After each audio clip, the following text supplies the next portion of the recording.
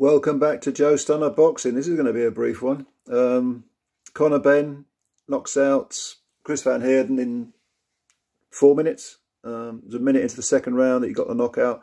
Referee discontinued the count and waved it off when it looked like Van Heerden wasn't getting up. So, yeah, explosive stuff from Benn against an opponent that I never got excited about this fight, because I kind of expected it to last maybe 5 or 6 rounds. Benn got it down the second, but was I surprised? No, not at all, really, no. It was designed, this matchup, to make Benn look spectacular, and he did. He's got that explosiveness of his father, that real huge bursts of aggression, multiple punch combinations, headhunted a little bit in the first round. First round, Van Heerden did have a little bit of success. He did land some punches.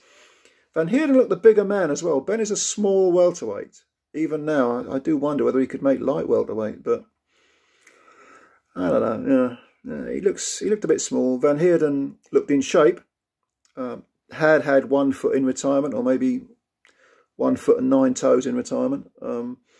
Came out for the big paycheck.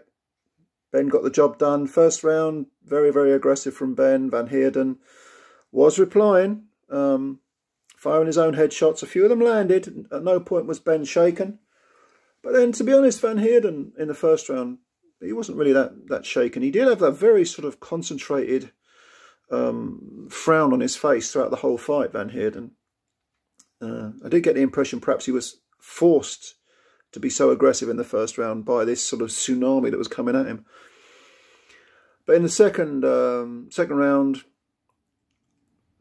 Benn stalking all the time. Van Heerden found himself on the ropes, was hit with a right hand that shook him. And there was an uppercut in there as well, right uppercut, if my memory serves. And then another right hand put Van Heerden over in the corner. And like I say, the referee dispensed with the count. So what does this mean? I mean, we've got, Spence fighting Ugas tonight. Now, if Benn says, well, I'll have the winner, well, that's kind of ridiculous, because CHRIS VAN HEERDEN bears no resemblance to Errol Spence or Ugas. So is he going to step up the quality of the opposition? And he's been brought along fine. He had a very limited amateur career. He's done on the big stage, like they're trying to do with Campbell Hatton. And he's done well. He's very, very much an improved fighter. A lot of fun to watch Conor Benn. I followed his dad's career from start to finish. And yeah, I see his father in him. I really do. And he's picking up the knockouts as well. Even though they're light punching opponents. And I mean, Van Heerden came in with 28 wins and 2 defeats, 1 by stoppage, which was the Errol Spence record. But he only had 12 KOs in his 28 wins, and we all know Chris Algieri, who was Benn's previous opponent, couldn't punch very much. I don't know. I'd like to see Benn in with a challenge, with someone where you look at the matchup and you think, yeah, that's a 50-50 or maybe a 55-45.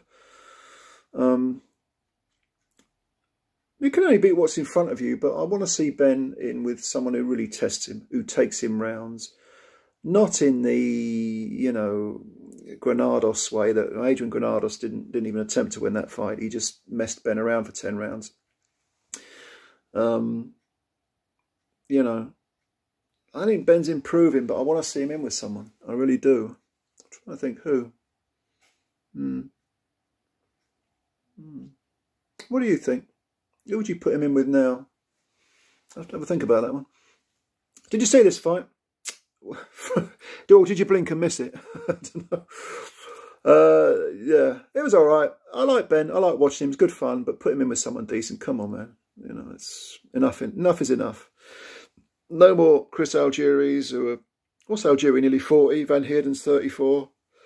Come on, let's have someone who isn't on the downside of their career. Let's have let's have an Avanesian.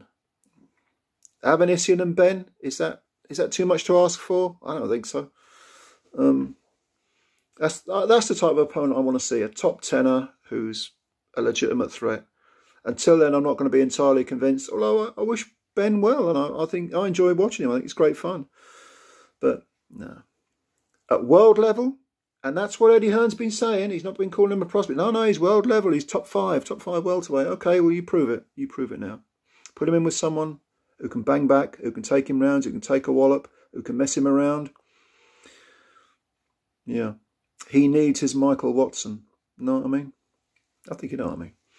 Right, so leave your comments below. Let me know what you think, etc., etc. You know the drill. Hit the subscribe button. Go on, give it a nudge. Hit the like button. Share the video. We'll speak again soon. Bye for now.